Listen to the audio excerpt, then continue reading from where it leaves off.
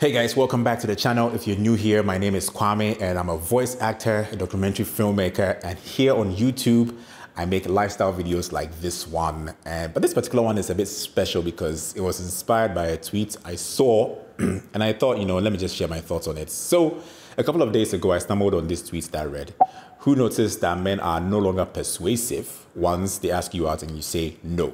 Case closed." Laughing my head off. So mind you, the no here was in capital letters, like it's final. First of all, let me just say that no means no, and it doesn't need an explanation from the person who's refusing your advances. As a human being, you just need to respect that until the person willingly decides to give it a thought and perhaps a chance to explore something with you. You do not have to try and persuade or coerce anyone in whatever shape or form to give in to your request or advances. Now let's move on. This is where it gets interesting. Right under the tweet, the reply that was most prominent was, "Because they don't love you anyway. It's just body they're after, and they know they can find it if they walk 1 minute out of their door. If it's actually love, they will try harder. If it was something even real interest in you, they will try harder." This is why I lost it. I just lost it. I was just thinking like, why? Why are you reinforcing some of the things that get people in trouble, especially men? These are some of the things that have led people to do things to people and traumatized many women, because you make men think that this is a sport, a conquest, like no means playing hard to get. And if they finally get you, they'll cherish you more. That's just crap. Let me just say again, no means no, and it doesn't need an explanation from the person who is refusing your advances. But let me break it down a little further and make it easier for you to understand. Rejection sucks, and it doesn't apply to men. It just applies to everybody, because one of our prime instincts as humans is that we need to belong, to feel wanted, to want and to have that which we want. So naturally, rejection is counted as a loss that evokes certain emotions that are very unpleasant. Nobody likes it, because in your wanting, you exhibit certain emotions that make you vulnerable, certain emotions that bear your intentions to the other person. And it comes with expectations of hoping to succeed. And if that doesn't happen, you feel naked, or you're going to feel like you're naked in the wrong room. You're going to feel rejected and unwanted, and that hurts. Take this example. You apply for a job at a place that wasn't really hiring, and there was no ad, but you want to work there, so you applied anyway. You get a response, and the company says, "Nope, we're not hiring." Straightforward, what do? Well, you're going to be disappointed, obviously, but you're going to try your luck somewhere else. That for me is similar to cold calling in sales. You have no relationship with the prospective client, but they fit your demographic of someone who might be interested in your services. So you try to convince them to buy into their product or services. That's like meeting someone or random attractive person on the street today and immediately profess love to them. Unless by some divine mutual love at first sight intervention, the person accepts your proposal as to start a relationship, which barely happens. The most you will get is, yeah, maybe we can start a friendship leading to courtship and get to know each other a little bit better. If you're not lucky, they probably flee from you like you're some walking plague, and you deserve that for professing love to a random person, somebody you just met. So let me just share this personal story with you. In senior high school, if anybody watching here who was in my class they will attest to it. I had a crush on one of my classmates, and I wanted her to be my girlfriend. I was so scared to ask her out, bro. Like, your heart racing, your mouth getting dry, even thinking about it, kind of scared. Essentially, yeah, more flizzy. And you know how it happens with, high school, you get teased. I was in a mixed school. You get teased, like, you like this girl, you're having a crush on her. So for a whole semester, I hadn't been able to muster the courage to ask her out. Like, what if she says no? All the signs said otherwise, that she might actually like me too.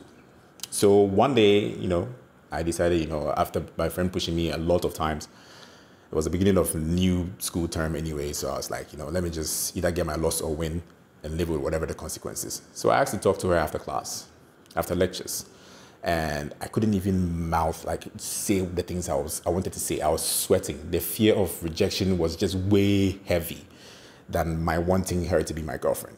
Eventually, she pulled me out of my misery because I was really suffering, to make it clear what I wanted, and she said no.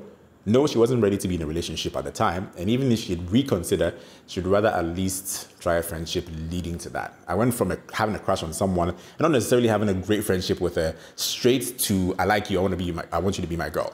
And she said no, and she had every right to do that. Did I try to convince her? No. Was my ego bruised? Yes. It was at this point in like emergency. Was it guaranteed that I would end up in a relationship with her down the line? No. It took me a while to get over it, but eventually I had to come to terms with it. Now, the second example of asking someone out and getting a different reply that made it easy to pursue a possibility was with my wife. When I met her and we began talking and getting to know each other, I liked her. And for me, I usually am very sure of who I want to be with. And I let her know my feelings and intentions of starting a relationship with her. And she said she felt the same way about me. However, she wasn't going to say outright yes. She told me she needed time.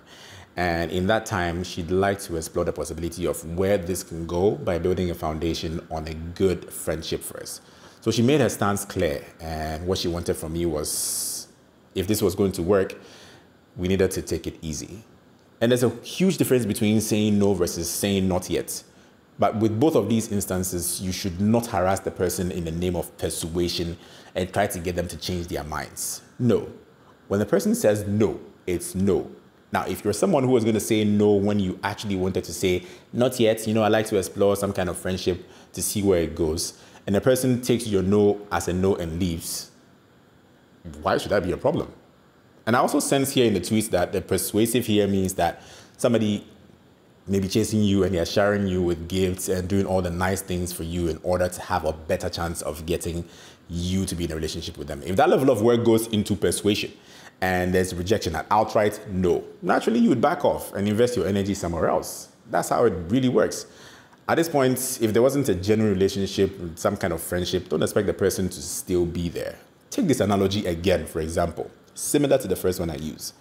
You want to work for an organization in a certain capacity, let's just say that, and they tell you they're not hiring currently because they can't afford the commitment of paying you as one of their staff. However, based on persuasion and trying to make them see what kind of value you can give, you tell them, you know what, I'll work for you for free, an internship of sorts. After some time, if you find me worthy enough to hire me, then you can decide. So you give much of your services for free, and after a few months, you ask them for feedback, and they tell you that, well, you were good, but we kind of went with somebody else for the same job you were asking for. Somebody we like better. And to top it off, when the other person is not doing their job well, can we kind of like call you, to seek advice and emotional support? Like, how do you as a person feel saying that or doing that to somebody else in the name of persuasion? And for me, it's quite a delicate and sensitive topic because some of these lines are blurred in our relating to other people. And mostly it comes from men relating to women and not being able to take a no as a no and feeling like men have some kind of authority or power, or they can exercise some kind of authority over women, or somebody, they are beyond rejection. And this leads to a lot of people abusing women just because they can't take no, just because their egos are bruised when they are rejected and everything. So stop making people think that no is a possible maybe. When somebody doesn't want something and they say no, it's a no. Let's just be clear here as adults, as sane human beings, that it's a no. Spend your energy somewhere else.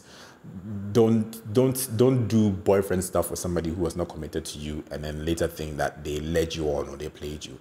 And you as a person as well, if somebody is doing all these things for you and it's a no, just find a way to, let them know that you don't want return the gifts. Do all those things. Don't take people's stuff and then later on when they are hurt and they do something negative or bad to you, you say you put all men in one box. That's not fair. That's just what I wanted to talk about. It's quite important. No is no. Let's be clear. No is no. So, guys, if you like this video, I know most of you or some of you may disagree. If you like this video, give it a thumbs up and subscribe to the channel if you already haven't done that. My name is Kwame, and I'll catch you in the next one. Peace.